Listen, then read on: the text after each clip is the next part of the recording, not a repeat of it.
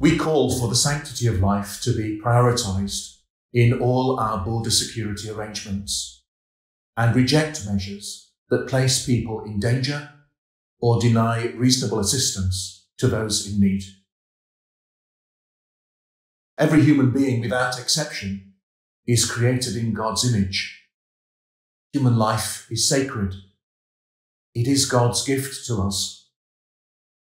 Each person's human dignity should be respected and never reduced to the level of a product to be managed. God, our Heavenly Father, help us to treat every person with the respect that is their right.